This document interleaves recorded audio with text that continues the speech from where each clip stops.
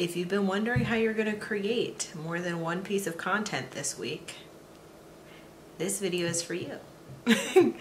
Essentially, we're going to be talking about repurposing content and how you can turn one piece into like 7 or 15 or however many pieces of content you'd like. That sounds like something you're interested in and you're planning out your social medias.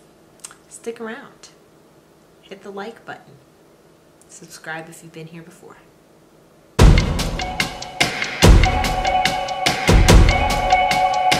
Hey, welcome back, mommy friends. My name is Jillian DeFutt. I am the CEO / mommypreneur of Jillian Davina Co. I have been here in this little corner of the universe since I was 13 years old, but restarted my channel because that's what we do in YouTube. We just do it. Today we're going to be talking about repurposing content and turning one piece of content into like 7 or 14 or 15 or however many pieces that you need throughout the week. So if that sounds like something you're interested in, kiss the like button with your hand. And if you've been here before and have watched a couple of my other videos, by all means hit subscribe because I'm here for it. All of it. I want to be your friend and you want to be mine. Because obviously, since you've watched more than one of my videos, you need to be my friend. Anyway, forgive the vacuuming upstairs. My dad is definitely getting into it with the cleaning right now. Without further ado, repurpose. So I do a podcast as well as YouTube videos, and I usually have like a theme of the week, and I am moving into more a theme of the month. So kind of I think for the theme for the next month will be specifically geared towards planning out how you put your content, right? And the biggest part regarding content planning is that people don't really understand that you don't need to reinvent the wheel or come up with fresh stuff every single day. You can plan ahead of time, and I showed you how to do that with Planoly in terms of the scheduling of your content, but you can also repurpose pillar content. So what is a pillar content? It could be either a YouTube video, in Facebook Live video if you're primarily on Facebook. It could be a podcast. It could be a blog post, any of those things.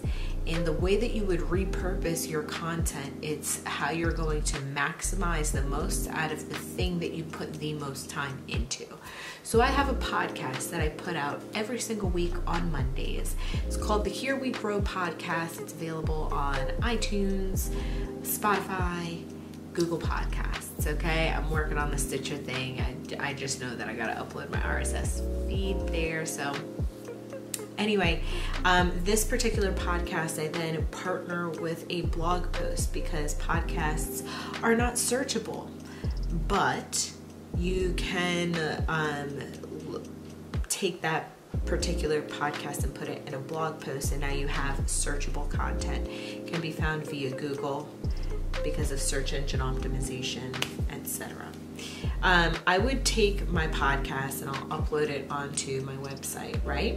And then I will create a blog post that goes with it of at least 1,000 words. It should be more than that, I believe, so that way you can be searchable, but at least 1,000 words, right, on my blog.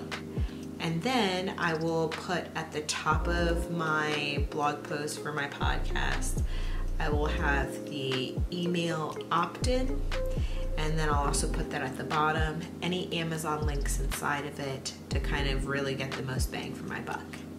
I will then take that podcast episode blog post and I will put the link inside of a pin on Pinterest.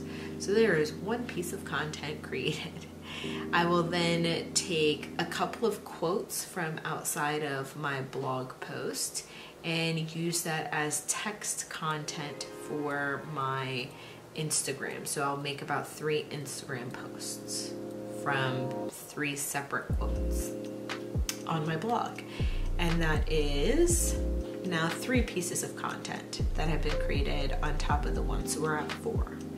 Then I push my Instagram to my Facebook, and that is now 7 pieces of content total. I will then take those same items and I'll either expand upon an idea on Twitter, and that could be a couple of tweets done on like a Tuesday and a Thursday. I could have about 15 pieces of content that way.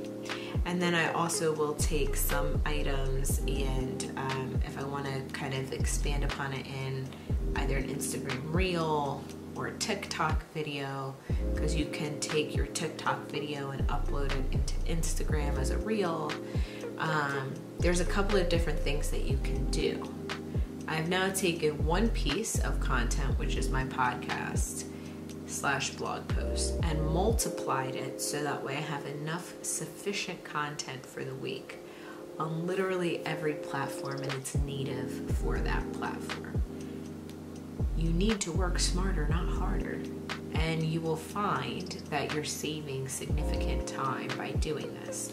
You'll schedule, you'll plan, you'll shoot ahead of time, you'll record ahead of time, you'll edit ahead of time, and then it's ready to go come that Monday or whenever you're starting your posting fest. And you even have enough of this bottled up so that way you can create an email newsletter blast to your people. Isn't that amazing? It's pretty cool, and I will upload at some point a screen grab of how I repurpose it. But I hope that that made some sense to you, that you can take a pillar piece and multiply it by taking out little snippets and then expanding on it for the caption, or like I said, the reel, or your tweets, or whatever the case is. It doesn't need to be complicated. You can simplify it. If this was something that you found useful, or you want to know more tips and tricks on how to repurpose content, plan your social media, grow your business authority, all of that stuff, comment below with exactly what you're looking for. It really helps. If this was something that you really enjoyed, then by all means, kiss that like button with your hand. I still feel like that's a weird phrase. I'm trying to figure this thing out. Last but most certainly not least, if you've been here before, welcome back to the party, and I know that you want to stick around. So if this video was helpful for you, you're gonna love all the other things that I have. Hit the subscribe button, because I'm your jam. I promise. I'm your bestie, your business bestie, as a mompreneur. Anyway, my name's Jillian DeFutt, mompreneur, CEO, wifey, boss, lady extraordinaire. Grace and